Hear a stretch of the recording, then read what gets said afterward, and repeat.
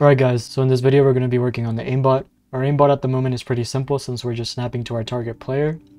So we're going to add some smoothing. But we're also going to be doing an FOV circle and changing some functions now that we have access to the MVP matrix or the world to screen functions, whichever you prefer. But anyways, let's get started. So we're going to start off with the easiest thing, which is just updating our settings. We're going to add a couple things here. Obviously we're going to need to check if the aimbot is enabled. We're going to need to check if we're doing smoothing. We're going to need to check the smooth amount or smoothing amount. Oh, sounds better. We're going to also check another boolean. We're checking if we're using the FOV. And another one to check if we're actually drawing the FOV circle, which just shows the circle of what your FOV is. It's pretty self-explanatory. This FOV circle isn't going to be based on angle, but it's going to be based on the actual size of our monitor or game resolution. I'm just going to copy this and set the defaults. Everything should be true. We're going to set the smoothing amount by default to 1, which I think works pretty well. And the FOV for me works for 180, but my resolution might be different than yours, so you might need to mess around with this.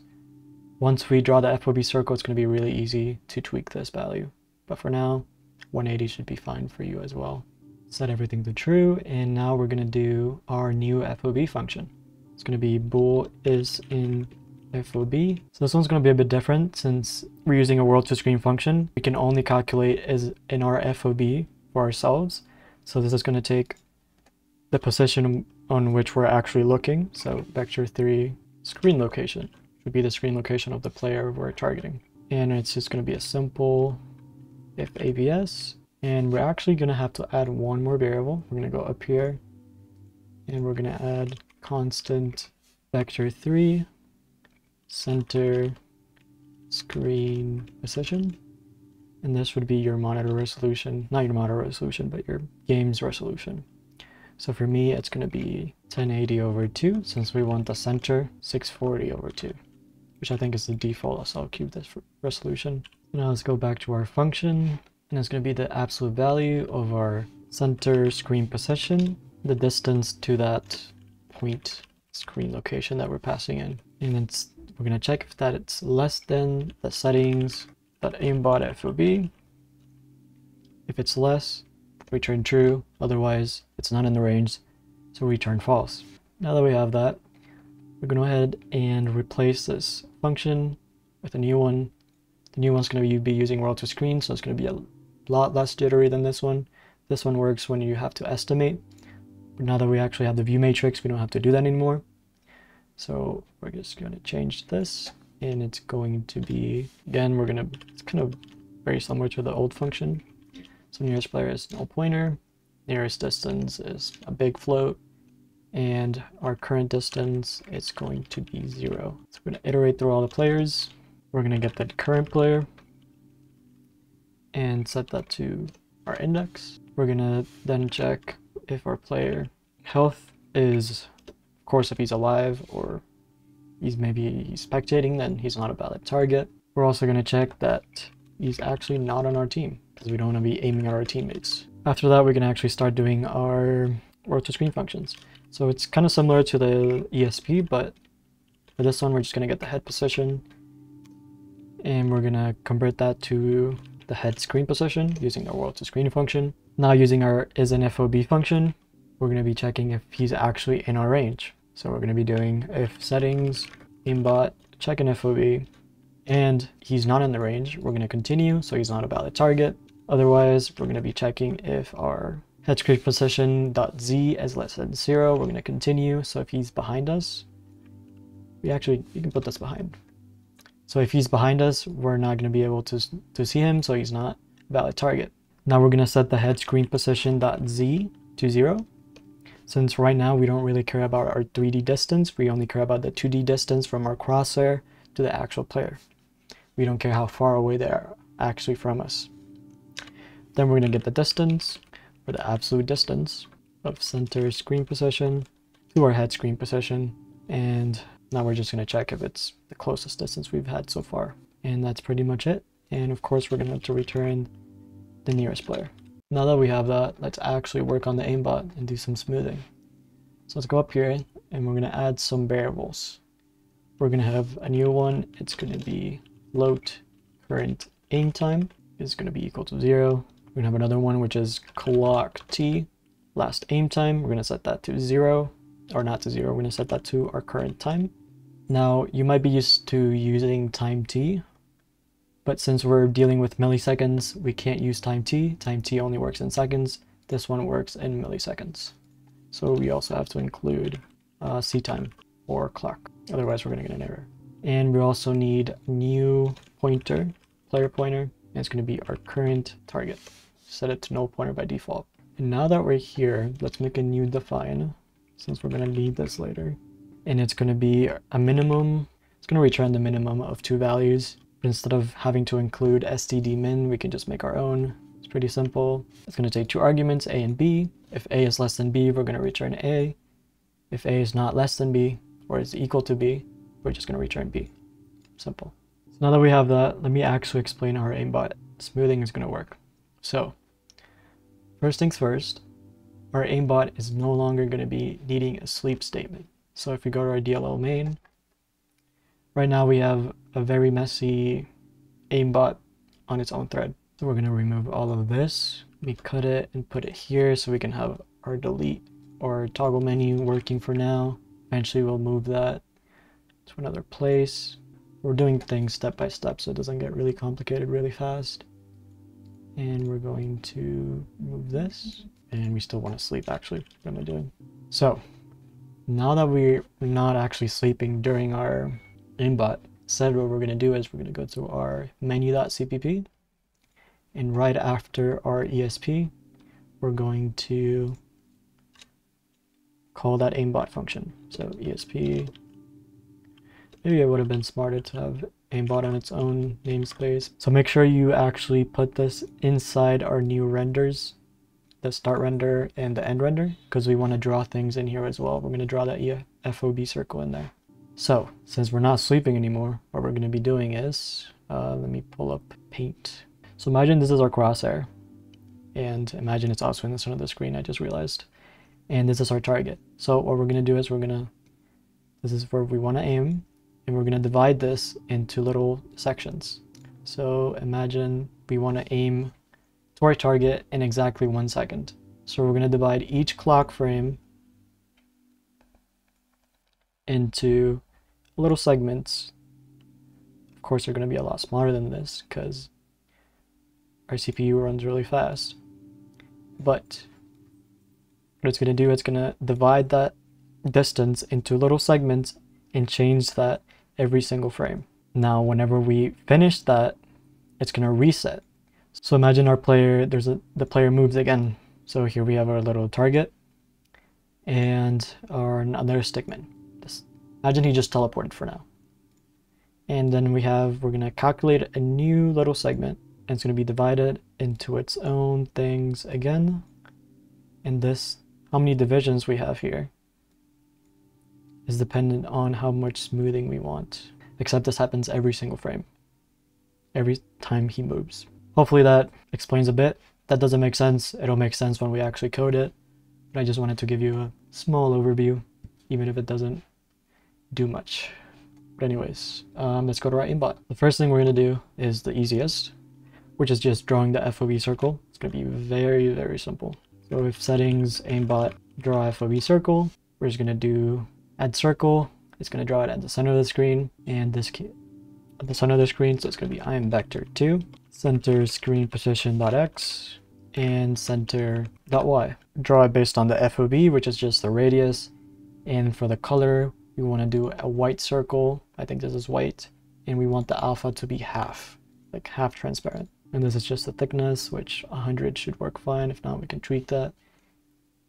If you wanted to, you could change this and make it a setting as well, but I don't think it's necessary since the circle is just going to be the outline of a circle. It's not going to be actually filled in, so it's not going to matter too much. So here, instead of just returning, we're actually going to check if our aimbot is enabled. So if settings, aimbot enabled. If we're not using the aimbot, we're going to set the current aim time to 0. So we're going to reset how long we've been aiming at that target for. We're going to set our last aim time to a new time.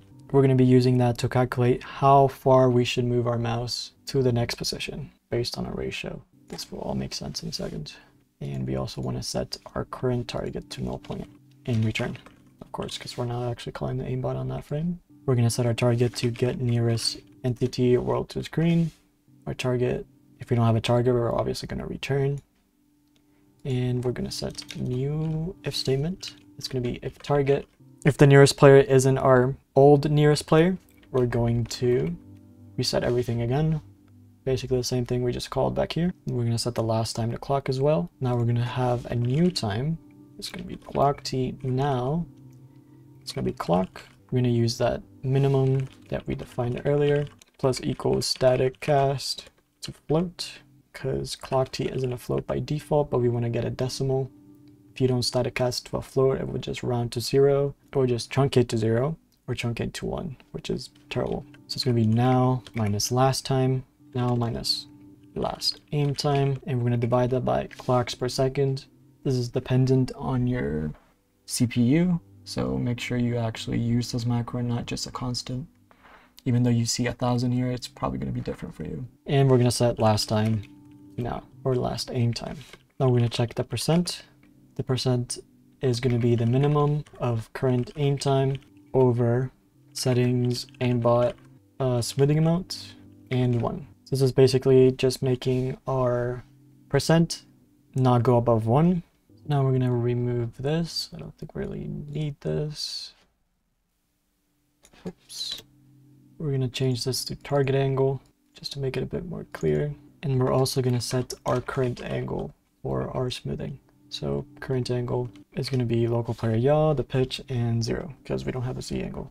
If settings aimbot smoothing. So first we're going to check if our percent is bigger than or equal to 1. So this is going to make it so if the target moves and we already finished smoothing to him, it resets back to smoothing so it doesn't snap to him after.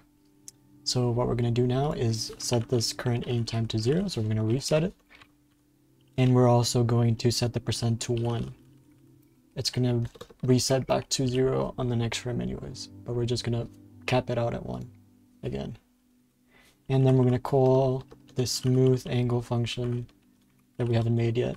And it's going to take a reference to the current angle, the target angle, and then the percent.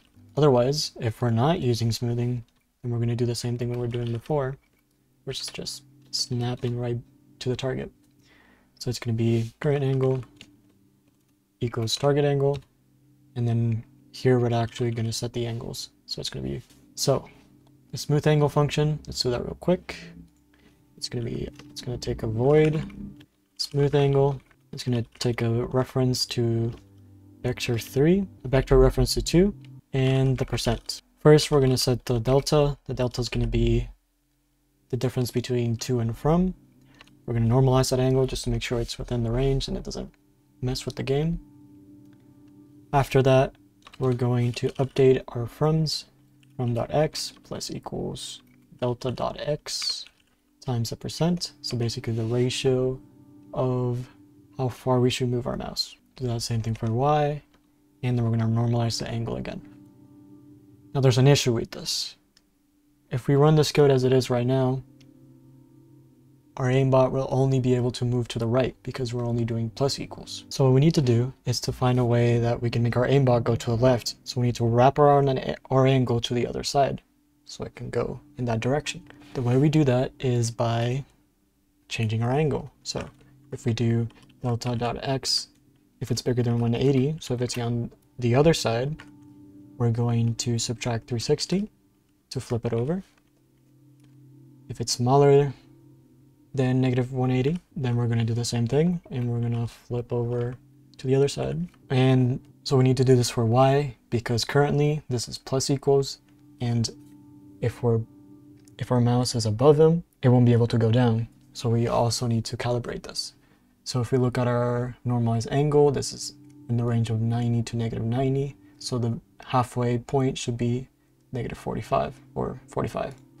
So if delta y is bigger than 45, we're going to flip it over to the other side, which we're just going to subtract 45, and we're going to do the same thing for the negative value. Now this should work. Now that we have our aimbot finished, we can start adding those settings to our menu. So let's make a new function. Let's go over here and let's call it void aimbot settings. And it's going to do the same thing. And we can let Copilot do its thing. Enable smoothing, smoothing amount, checking FOV, and draw FOV circle. Smoothing amount, we want between the ranges of 0.1 because we don't want it to be 0. And let's do 10. I think anything above 10 is just, it doesn't seem real. And our slider float for FOV should maybe start at 90. Remember, this is not degrees, this is the size of your screen. And let's do like 500. Let's build that. I don't think I missed anything. So let's test it out. Here's my solid cube. Let me join a game. 2v2 should be fine. And let's inject. And there's an FOV circle, and let's see if it actually smooths out. Before we do that, let me change our bot settings so they don't actually kill us, like they just did. And let's see. If he's not in an F4B, it shouldn't work. And if we get close to him, it smooths out. Perfect. It's a lot more believable now. This looks a lot better when they're actually moving too. Let's check our FOV circle. I forgot to add the menu here, but let's actually check how it looks while they're moving. And here it is. Moves pretty well. Oh, it's the same aiming, it's just smoothed out. So whoops, and there we go. It's a lot more believable, and the tracking constantly updates, so even if he like walks super fast, it still tries to snap back to him in a smooth way. Now let me switch weapons so you can see what an assault rifle actually looks like. Should be a lot better now. So it's not just like constantly setting it to the center of the player, it's like constantly trying to get to that point where to his head. If we press shift, let me show you again, and then we'll try messing around with the FOV circle. Okay. So let's go back here and actually call our new settings menu. Let's do it right after ESP, so aimbot settings. And let's test that out. Right, so we're back here again. Let me disable them so we can actually mess around with the smoothing. So if we go here, let's go to aimbot and let's change the smoothing from the default, which is 1, and let's make it 10. And we can obviously change the FOV circle. But let's leave it at 180, which I think works fine for this resolution. It's believable. So with 10, it goes a lot slower. But anything after 10 is just way too slow. So if we start up our bots again, let's see how 10 actually looks. I guess you can tweak around with this. Check FOB, obviously. What I like about drawing it like this is that if we change our weapon to... What I like about this new method of using roll-to-screen functions for our FOB is that it updates with scoped weapons. So right now our FOB is pretty big, like he's in range, but if we scope in, he shouldn't be in range. But if we were using our other method, which is based on entity angles, he would be in range. So this is a lot better when you have a lot of scoped weapons in the game. But of course, it's a lot harder because in some games, the view matrix is a lot harder to find. But anyways, that's going to be it for today's video. Next video, I'm not sure which one I'm going to do. I might do a radar hack, either with IMGUI or just using this one and just displaying enemies as well. We can also do a trigger bot, which we haven't done yet, or the intersect function, which obviously checks if they're visible, and maybe change the color of the ESP if they're not visible, or do some trace lines. We could also do some other types of hacks that are really common, like maybe some packet hacking, like send kill packets or mess around with the console. But anyways, let me know if you have any suggestions or something specific you would want me to try to do with the Solid Cube. But anyways, I'll see you on the next one. Thanks for watching.